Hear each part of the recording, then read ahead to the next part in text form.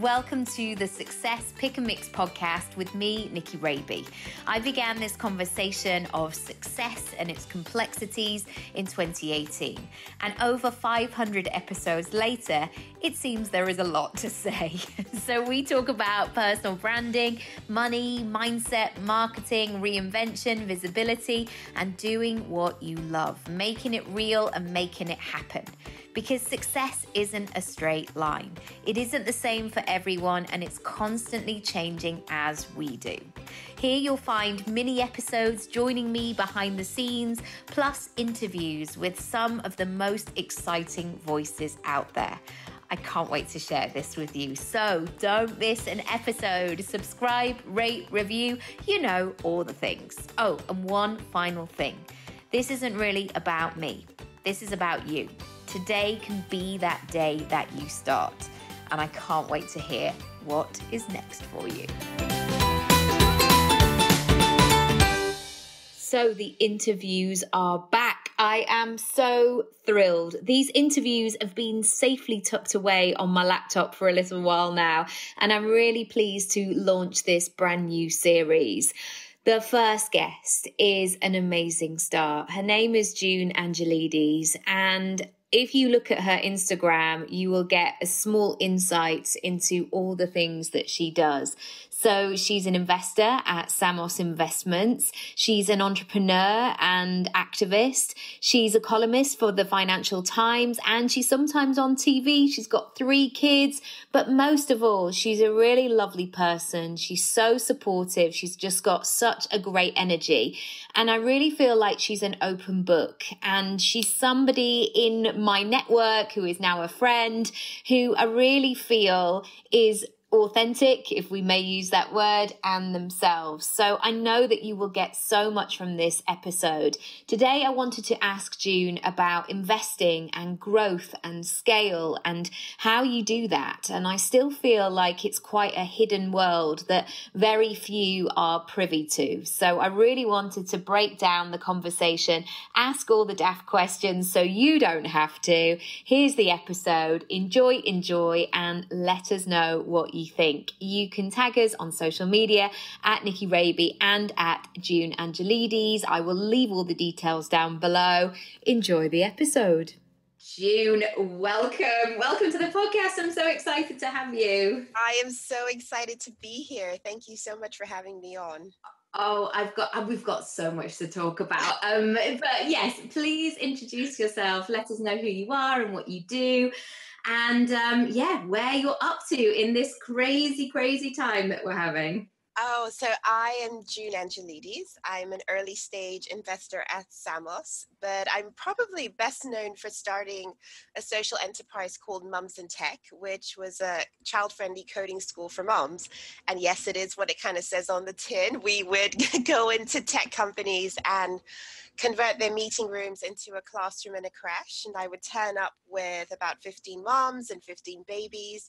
And over 8 weeks, we would learn about all things tech. How do you go from an idea to a product, whether it be a website or an app, and really take them through the basics. What is product? What is UX? What is HTML, CSS, JavaScript? How do you hire a developer? How do you have that conversation and translate that idea into something tangible?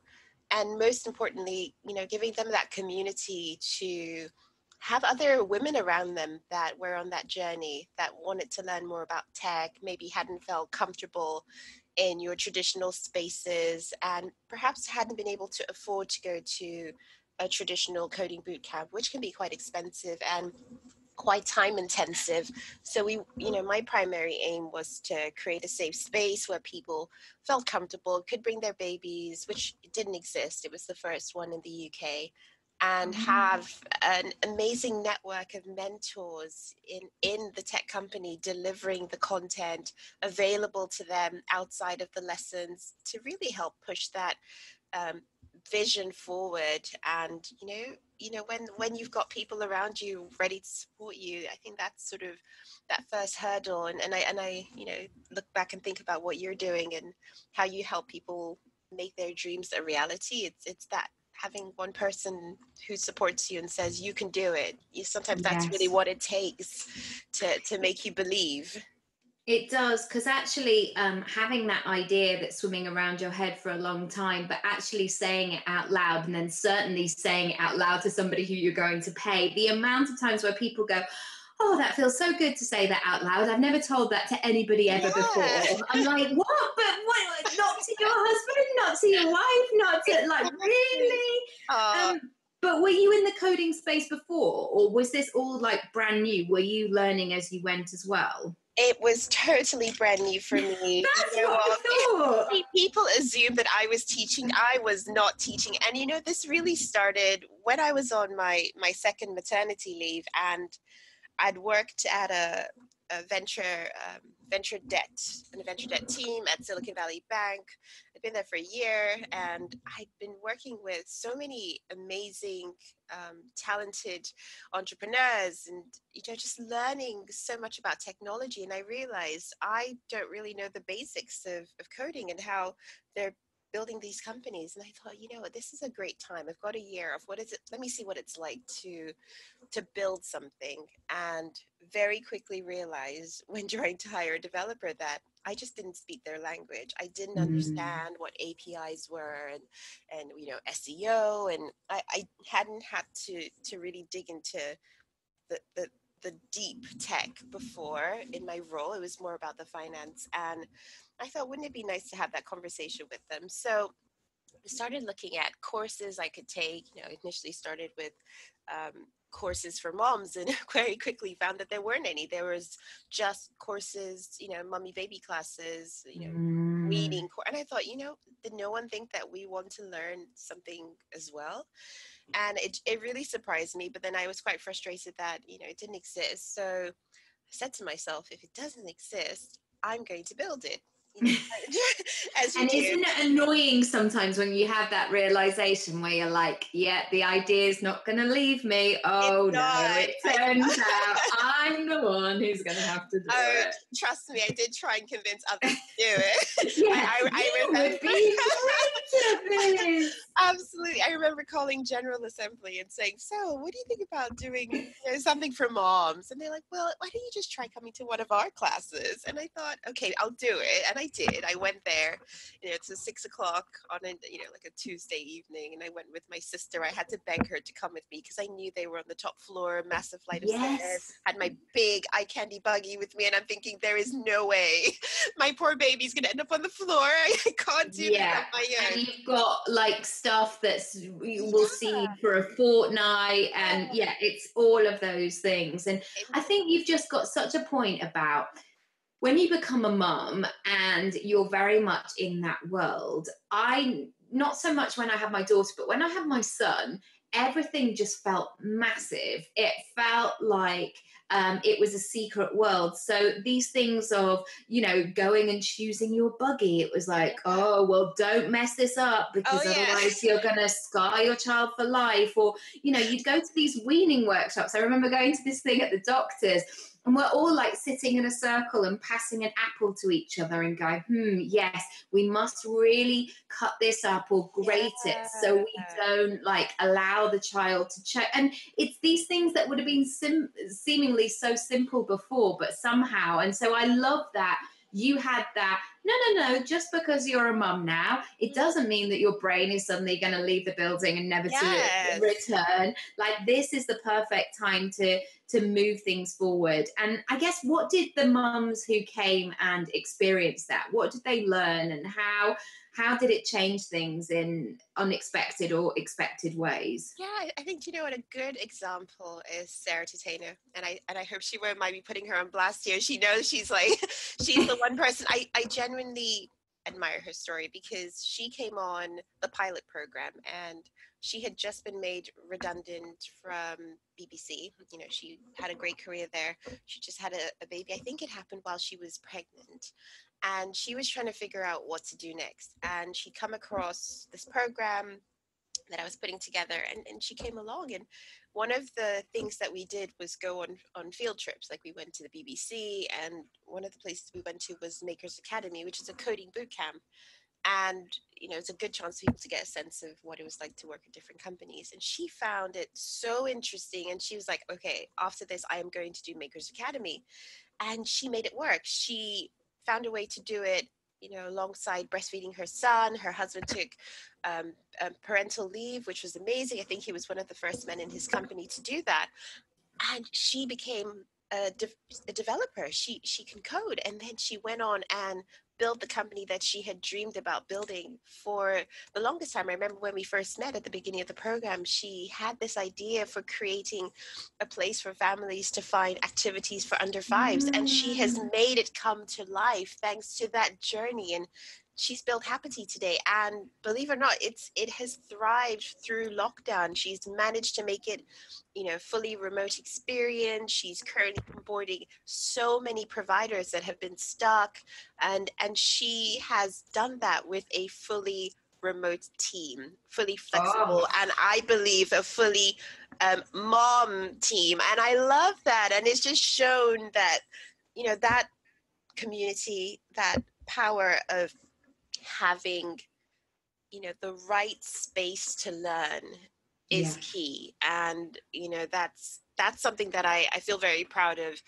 being a part of, a small role in just sort of opening up that world to many moms. We taught 250 moms over 3 years, and it may not seem like a really large number for me, just having to balance that alongside 2 kids, and it's no mean feat. And this is the thing, it's like I always think about the ripple effect of what that actually means. So that number, and then showing their partner, who then mentions it to somebody at work, who then, you're showing your child that this can happen. And I heard an interview with Sophie Ellis-Bextor and her mum yesterday on her podcast, and it was so fascinating, them talking about being creative in their in the ways that they parent as well, and how they both make it work as freelancers and still do what they love. And I just thought, gosh, that's so important to show the way. And actually, I don't know if you found the same, but when I've been showing my kids, and my daughter, she's 1 this week, so she's not all up in my business just yet. I mean, she wants to, be close and all the rest of it, but she's not aware of the numbers. But my 4-year-old is really figuring out what work looks like and is asking questions. And the fact that I'm never like, Mummy's leaving you to do this terrible thing that I absolutely hate, and I'm so sorry, and I've got all of this stuff. I'm going to do this today, and this is going to be great, and let's talk about it, and I'll see you in a couple of hours. And the fact that I can do a lot of my work via my laptop and sort of pop in and out, and we can juggle it between us, that's been really fascinating, because hopefully by the time it comes to him getting a job, he'll be like, oh, I've seen it. Like, this is possible, or I can be around, or I can do all kinds of things. I can have an idea and make it happen. So, it's been really fascinating. It's interesting because my aunt and I actually had a discussion yesterday around what do the kids think I do, and what do they make of my life, and she was like, June, they probably think that every single mom is like you, and I'm like, okay, that is really interesting, because you know my portfolio career. I work at Samos 3 days a week, but alongside that, I do a lot of other things. And I've always been conscious of showing the kids what I do. With Mums in Tech, I took Ivy everywhere. She was like my little handbag. I called her my little co-founder. She was at every single meeting with me. And I did that intentionally because I wanted to make sure we partnered with the right kinds of companies. If I was going to turn up at that first meeting with my kids and you didn't welcome us, then I knew that you wouldn't welcome 15 other moms coming in. Right. So that was always really critical. And then whenever Adam would have half term, he would come as well, and really experience the classes. He would get involved in some of the sessions, and it's been really key in sort of shaping their experiences. And I think them seeing me sometimes on television is nice, and just seeing that variety. I want them to know that you can do anything. you don't have to do just one thing. There is no prescriptive formula for how you must work, and I hope that that's what I'm showing them by sort of constantly talking about what I do, or you know, if I'm in an article, I show them and they ask me questions about it.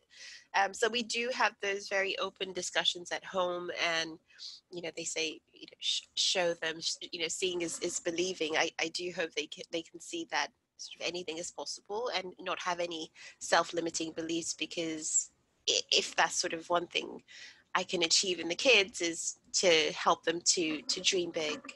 Yeah, and saying it not just from a like, this is what I'm doing and this is what's happening, but showing them how you operate in business. And my mum retrained as a teacher when I was 9 years old, and I watched her, you know, study. And you know, I was 9, my brother was 6, and it was very much that time of like the early 90s, where it was like, oh, cool, you want to have a career as a woman? Sure. But if you could just let us know still what time we're eating, and the relatives are coming. So if you could just prepare like 3 sets of 3-course meals as well.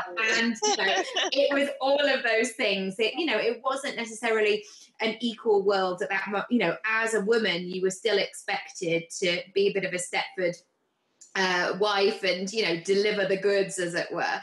But I remember how my mum, once she got her teaching job and eventually she became head, how she ran her school based on kindness, or the things, the standards that she put in place. Like, it was quite a socially deprived school, and didn't have a lot of resources. And you know, there were many parents who were children themselves, and you know, had a lot of situations that were very challenging. And you know, even my mum going, okay, a lot of these kids don't have breakfast before they come. Okay, I need to make sure that I'm in the supermarket and I'm buying this food, and because that's how we're going to get kids to lead. So she didn't necessarily wait until she got the funding from the local authority, because she was like, this kind of needs to happen now, and it's a bit unorthodox, but I need to like make some moves. And I think our children watching us in that way of like,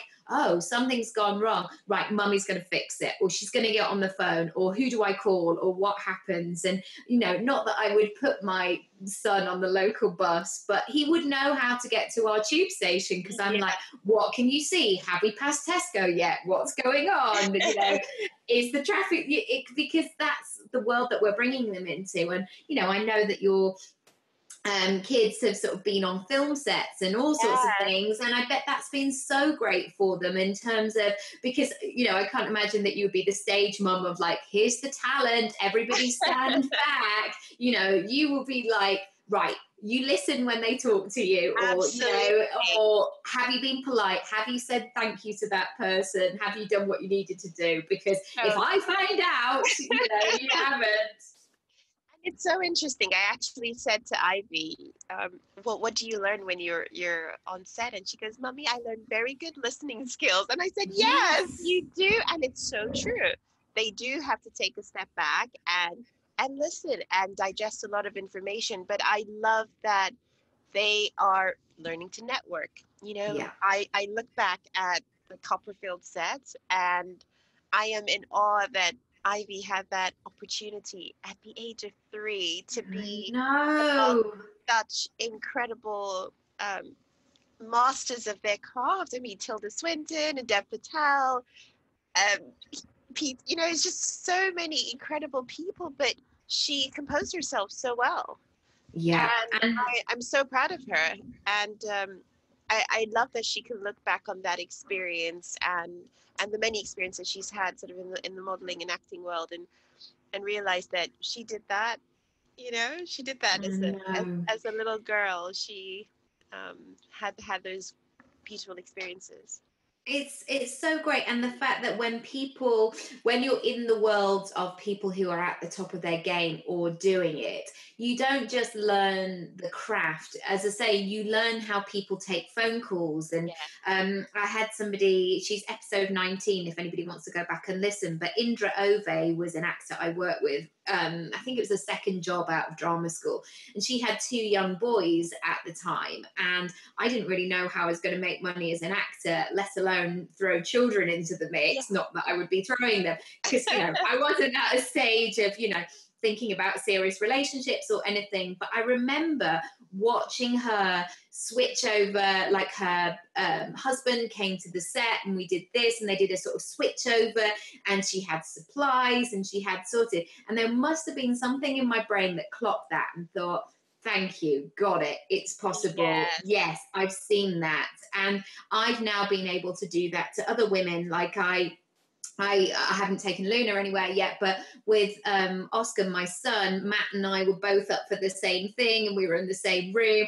And this woman was like, "Oh my goodness, how do you do that? I thought that it wasn't possible. And now that you're a parent," and I said, "No, hear it from me," because she was sort of 10 years behind. And it was such a lovely full circle moment that I could deliver that back to her. So, yeah, I would love to talk about investing now, and like how people start, how people learn more, because I know there were those random things about money of like a bank loan or a credit card, or like waiting until a rich man would come along and sweep you off your feet, or like, growing up in the 90s, you'd marry a footballer and then you'd have pretty shoes and you never have to work again.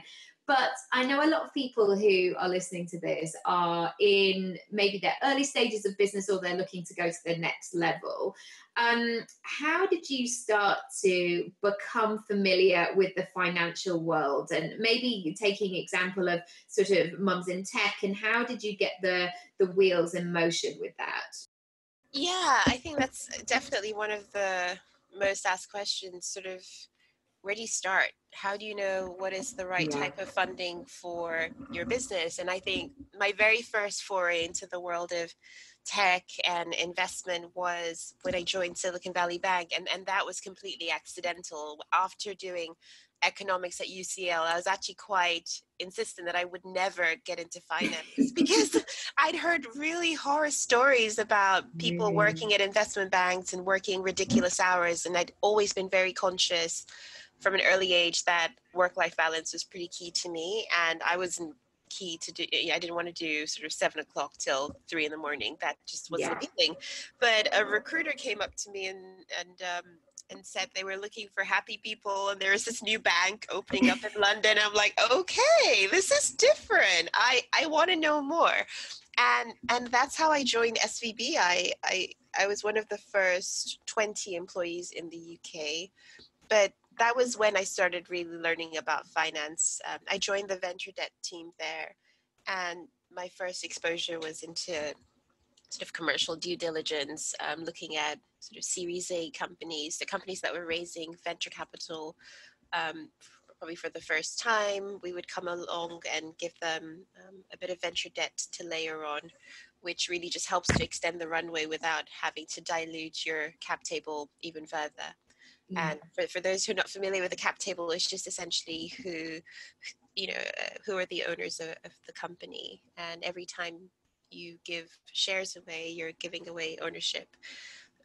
So I think it's really important, first of all, to think around who you want to be key people in your business. Who do you want to Mm. spend quality time with? I know it's easy to just fall into the trap of thinking it's just money, but when they say think about smart money, it's really important. You're gonna be accountable to this person who's giving you money to help you start your business, grow your business, and they're going to want to have regular updates. They're going to be advising you, but maybe they might not be. There is also dumb money. There is money that completely adds no value and could potentially also be a problem. I've come across some founders who took money really early on in the journey from people who they probably didn't spend enough time getting to know and do their due diligence on.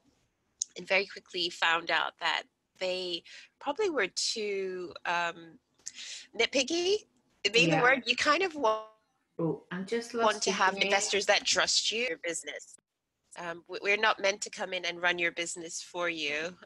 So it's very important that you take your time to choose the right partners, because it is sort of a 10-year plus journey.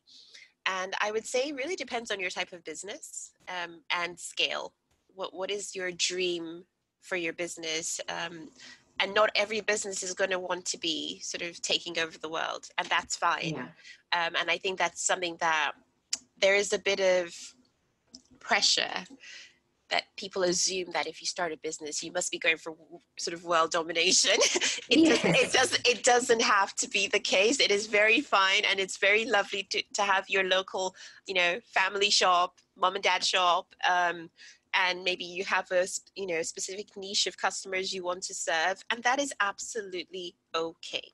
And I think that's where people assume that every type of business should get venture capital. I don't believe so. I think there are certain businesses that maybe are suited to friends and family, and that can be all. That might be all you need to get started, and perhaps you could very quickly be cash generative, and maybe you don't need any more money after that.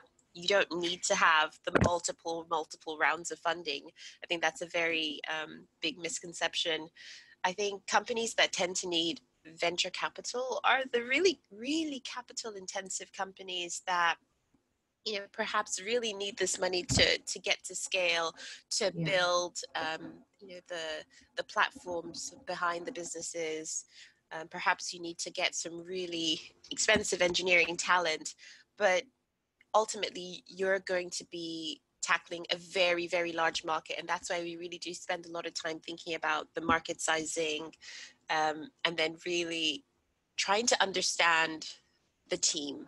For me, that team is super critical, and VCs will tell you we can invest at different stages. We have very often invested pre-product, and that is totally fine, but it's super critical that that founder is the right person to be building that business, and they've got the relevant experience. So in the one case where we invested pre-product, the founder had they'd been 3 times the founder. They had proven that they could set up a business and scale it, raise investment for it, and exit it.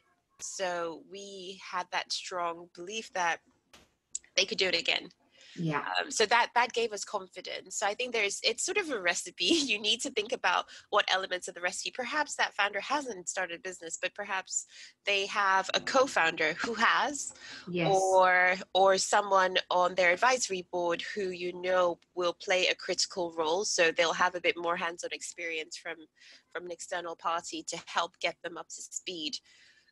So you can get around it, and people ask about whether or not they need to have a co-founder. I don't believe so. There are many successful solo founders. You look at Sharmadean Reed, founder of Beauty Step. I love her. She's incredible. Amazing. She's a force. And whenever I'm just like need a bit of a let's do this. Like I go on her Instagram, her IGTV or things like that, because just the way that she communicate. I'd love to have her on here, actually. I think she'd be amazing, but just the way that she communicates knowledge and how she implements things, that she breaks it down in such a tangible way. I guess if people are looking to think about, maybe they're starting to Google the random thing like, how do I get money for my business? Would an early stage be like writing down what your goals are in terms of where you sort of see this going? So sort of connecting with the vision so you can then get the right things in place to move forward. Yeah, I think at the early stage, you really want to think about, how much you need to spend on your team. I think it's very easy in those early days to think, I won't pay myself. I'll just sort of focus on the business. You need to pay yourself. You need to pay yourself, because otherwise you're going to be distracted. You're going to be stressed about money. So really make a realistic budget. Include yourself, I would say, because I've heard that story very often. I'm only going to raise $250. I won't pay myself the first year. That's not really realistic. And actually, that's not what we want to hear. We want to make sure you're looking after you. You're thinking about self-care, not burning out. And then, factoring the team you need. What is that go-to-market strategy? How much you need to spend on acquiring customers? Just really mapping out the real cost of getting it off the ground. And I think a lot of times people don't realize that there's actually so much power in community. I think that's obviously for certain, depending on what you're building. But if you come to an investor and say, I've got this strong community, we look at that. We actually think about, what have you done to start to get to know your early customers? And I think that goes a long way in helping us figure out if you really know your market inside out. And I think it's a journey, but really take that time to map out the true cost. Maybe start with friends and family. I know that's a sort of an easy thing to say, and not everyone has necessarily access to friends and family who have who are able to give you a couple $100,000 here and there. I don't. Dad, I really need $1 million. Please. Can you just transfer me? That would be great. But there are so many great networks out there, especially for female founders. There's YSYS, which I highly recommend. Speak to other founders about what's worked for them. There's a great database of angel networks that was recently published by Pietro at Stride. And I'm happy to share a link to the followers later. It's a great Medium post. It's Pietro Inverness. So if you check him out, he's an investor at Stride, and he recently put a document together, which I think is like gold dust, because very often a lot of the angels are very hidden. It's hard to know where to start. I mean, there's Angel Academ, but apart from that, there are not many places where you can go and find this database of angel investors that you can go to. So that's one thing I found, even in venture, and it's sort of a closed network. Even getting in, you sort of need to know someone who tells you about the roles, and it was quite a journey finding Samos. I think thanks to Diversity VC, I was made aware of the role, but I think had I not been, sort of gotten into that world, maybe I would never have found out about it, because roles are not always advertised on their websites. Yes. And I'm a big believer in that, in terms of, if I can shortcut the process for somebody else, then I will happily do that introduction. And I think sometimes knowing somebody in your network who's done what you want to do, for the most part, people are really willing to share and say, yes, of course, let me introduce you, or let me just take you for a coffee or things. And for the most part, I think especially women as well, if we're, I remember there was actually two guests that were trying to, on my podcast earlier, one had raised investment and the other one was in the process of, and I was like, hang about, these two people don't know each other. Yeah. I should introduce them and show, how possible things are. Is there anything in terms of you as your personality and you as the kind of the personal brand, I guess, in the investment, which is really appealing, that people are going to, I guess, bet on as well, even if it's just there's something about them, there's an instinct, I just really like this person. Is there anything that you could do in preparing, or is it worth it being really likable in that situation? Oh, absolutely. I think of the companies in our portfolio, and I like all the founders. It's so key. And, many people may not want to admit it, but the reality is it's important that you have chemistry with your investors, because, as I said earlier, you're going to be spending a lot of time with them. So really finding ways to connect.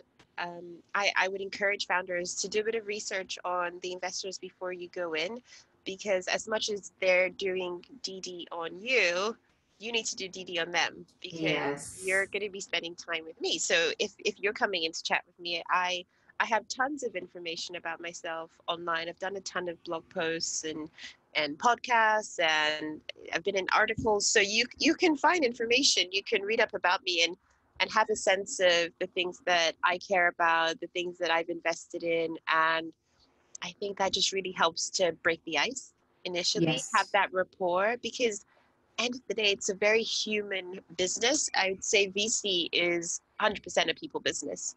And I think that's why it really appealed to me, because I'm massively a people person. So when I'm thinking about who I'd like to invest in and who I want to spend the next 10 years working with, I want to make sure they're good people. Like, I won't Yes. be investing in terrible people anytime soon. It's so key. It's like, you know me, Nikki. It's like Yes. I want to, we don't have to go, to a comedy store, but I want to be able to have a nice, happy conversation with you, and Absolutely. authentic, and feel Yeah. that I can bring my whole self to that conversation as well. And I'd love if they felt that way too.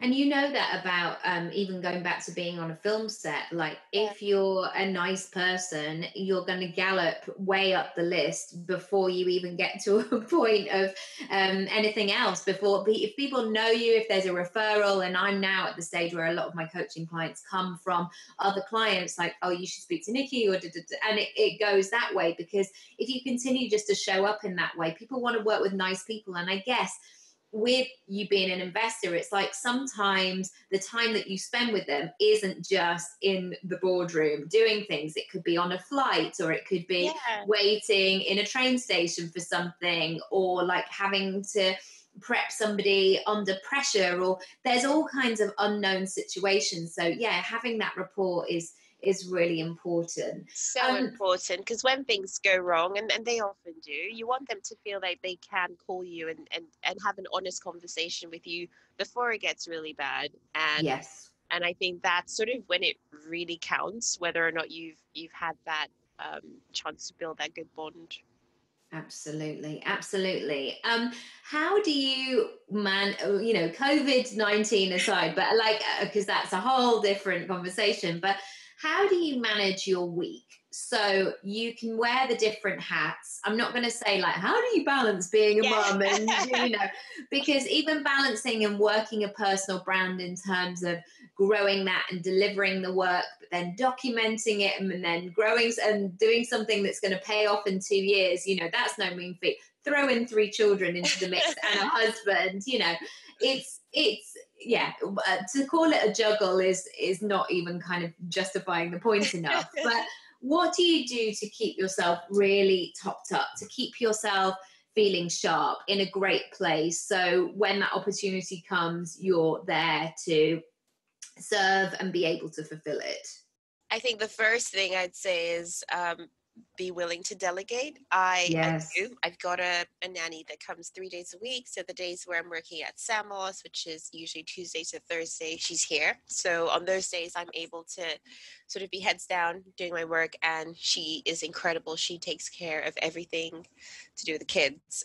So Yes. I can sort of just really double down on work. And I have an incredible husband, I have to admit. He is brilliant at, if I've got an event, or I need to work a little bit later, he takes all over the dinner, and he does all that stuff without ever complaining. We are very much an egalitarian household, and I think obviously that comes from having a mom that raised me. Yeah. I know that end of the day, women are strong, and I think she's raised me to be a strong woman in that sense. Yes. And I do believe that everyone should play their part. And same with the kids, they chip in and do their bits around the house. So we sort of have a pattern. We take it in turns to do bedtime, and I would say my evenings are when I sort of manage to recharge. Kids go to bed at 8, and I'm a Netflix junkie. So Me too. oh my goodness, I love my Netflix. So I have a couple shows that I will watch. At the moment, I'm watching Umbrella Academy with Steven, and I'm also watching Good Girls. I binged on Working Moms, which I thought was excellent. So I like to have that time where I can just sit by myself and watch some shows or catch up with friends. I think it's so important. I think COVID especially has really shown us sort of the importance of just unwinding I don't take it Yes. for granted anymore. There are days I'll just, run my bath, listen to a good podcast. I love a good podcast. Me too. There's so many that obviously Michelle Obama's one is out now, so I'm I very know. excited I about watched that. her documentary on Brilliant. Netflix. Have you seen it? It was I so, have. yeah. Of course you've seen it. She's Absolutely. amazing. She's amazing, and I think in this difficult time, I'm constantly seeking inspiration. So yeah, we just sort of have to have that toolkit for when it gets too much and knowing when it's time to just stop. So there are days Yeah. where I will just switch off all my phones and tell the kids to hide them. That is my new strategy. It works. They don't give it back until they're supposed to. Good. And it's brilliant because I fully step away. Otherwise, I am checking social way too much, and then you check your emails. And I'm very conscious on my days off to fully just immerse myself in them and just Yes. unwind. We have family time every Saturday where we watch movies together, eat popcorn, and we love it. We look forward to it.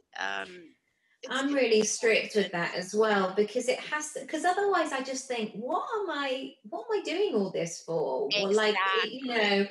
it has to be, and I think I've had this weird relationship with social media recently of, how much do I show my children Yeah. and like, why am I here and why am I here? The big old questions, right? But Yeah, so like, true.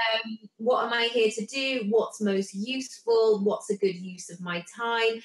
And for me, I've always continued to keep showing my children, a limited view of them because I just think I can't just talk about becoming a working mum Yeah. and then not actually seeing my children because that's just disingenuous and not helpful in that way. And I think it can be so easy unless you have those strong boundaries in place to always answer the thing or just do a quick call or just catch up on something. Yeah. And yeah, I've really had to double down on going, is this important? Actually, this person could wait for this and I don't have to do it immediately. And but nobody teaches you this stuff. You have to learn the hard, ugly way sometimes, don't you? Exactly. But yeah, personal time is super critical to me because as much as I love to sort of give my time and I'm conscious that when I was running Mums in Tech,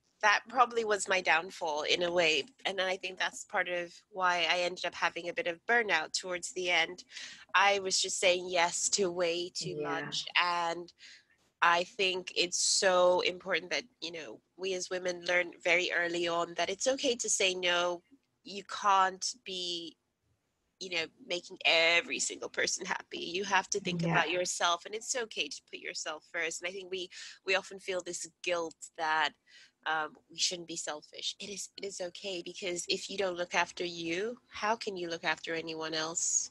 Absolutely. And we're teaching, those little people around us, Yeah, or these bigger people, how to take care. It's a skill that I'm passing on to them. So, absolutely. my son watches me make this quite extensive porridge situation every single morning and I take my time and I'm putting the berries on and I'm Oh, slicing it's a real sort of ritualistic thing. I really enjoy starting my day in that, but I'm showing him that, and also he gets one as well, so he's happy. But it's I'm showing him like it's really important to put some good stuff in your body in the yeah, morning, and true. he's already started asking me questions like, "Is this going to give me energy?" And I I try love not to that. talk about like healthy or sugar or Yeah. go too much in that just yet, but I do talk about it's going to give you energy, it's going to make your brain sharp, it's going to set you up for the day and keep you warm in the winter and all those kind of old Oh wives' goodness. tales. So yeah, it's interesting. But what is next for you? What have you got cooking at the moment? You know me. Yeah, Always starting something, and I think really random idea. I just thinking about how I can help more, and thought I'd do an event for female founders with my good mm, friends Yvonne and Charmaine, and we did one in June, and I think no, the first one was in May, and it was supposed to be a one-off, but we had so much interest from female founders, especially Black female founders, and very quickly it's turned into a thing. And we've had two more events since, one with one of the partners at Index Ventures, Danny Reimer, and last month we just did one with Black VC with the incredible Monique Woodard and Mercedes Bent, and it seems like it's now an official community, which I Yes. absolutely love, because obviously female founders are the reason why I got into VC. It was through that journey of running Mums in Tech and coming across so many female founders who weren't getting investment. That was my main motivation for joining. I Mm. wanted to help change the stats, to have someone that looked like them sitting at the table, being able to make investment decisions. That was my motivation. And I'm Amazing. thinking about doing a show. So, watch this space. It's early days, but I've always said, Oprah is my idol. I absolutely love Yes. everything about Oprah. So, I can't believe we've only just mentioned her. We've been talking, June, for oh, 45 minutes. This is I'm so all things random. Oprah. I love Super Soul Sunday. I don't know if Yes. you've Oh, I'm watched. all, Oh, yes, it's all of brilliant. it. Whenever I need some inspiration, Super Soul's brilliant. Yeah. Obviously, Zoe Motherkind is another one that I really like.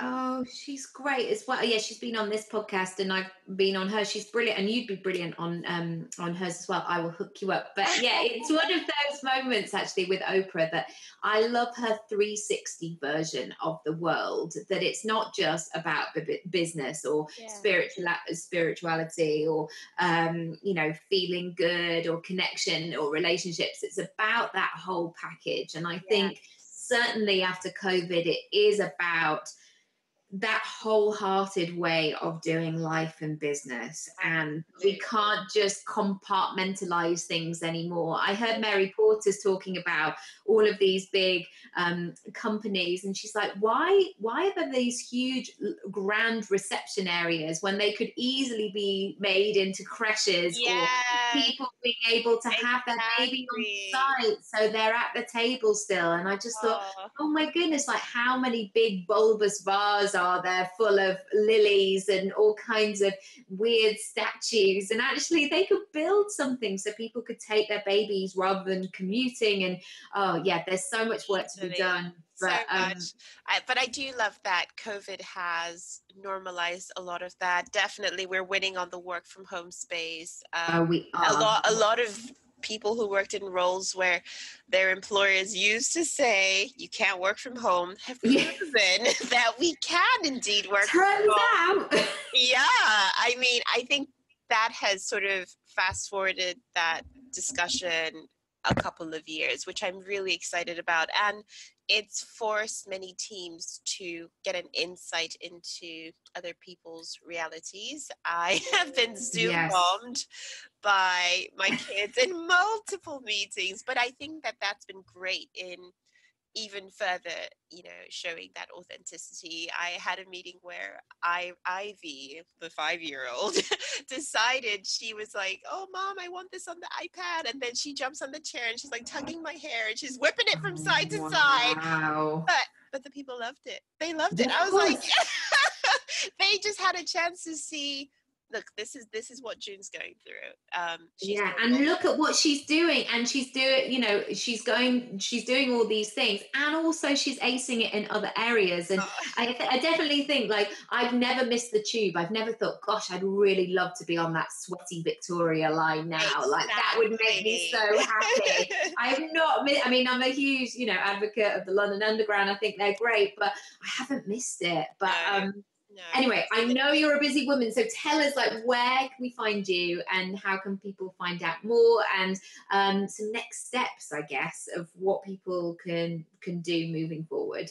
Yeah, absolutely. So people can find me on Twitter and Instagram at June Angelides. Feel free to follow me. Feel free to do a link tree where female founders can book a mentoring session with me. So since the beginning of lockdown, I now have 2 days a week where I dedicate 60 minutes Actually, it's more. No, I give 120 minutes because I've got, yes, 2 days. I get an hour slot where people can book 20-minute sessions with me. And we can talk about anything from, wanting to start your business, funding options, and, if you just want to have a chat about what you're building and get some insights from me, I am more than happy to help. So feel free to use that. And people can, there's a lot of information about me online. Feel free to read, and if you have any questions, just reach out. Amazing. Thank you so much. I feel like I'm going to go and ask my dad and see if he's got a spare 100 grand. Yeah. Because June said, ask your friends and family. You never know. And they'll be like, oh my goodness, what are you going to do? What's happening? Yes, that's amazing. I've loved chatting. Thank you so much for being such a brilliant guest. And it's so useful. And, you're such an inspiration to me as well. I just love seeing what you're doing and following your adventures, and keep doing what you're doing. Thank you so much, Nikki. Great talking to you. And you too. Bye. Take care. Bye. Thank you so much for listening to today's episode. I really hope you got something from it. And if you did and would like to share, feel free to tag me across social media at Nicky Raby, or you can email hello@nickyraby.com. You can also go to my website, nickyraby.com, to find out more about how I can support you, sessions, courses, prices, availability, etc. Oh, and there's loads of freebies to get you started. Another episode will be with you shortly, but in the meantime, do rate, review, and subscribe. And I will see you soon. Bye.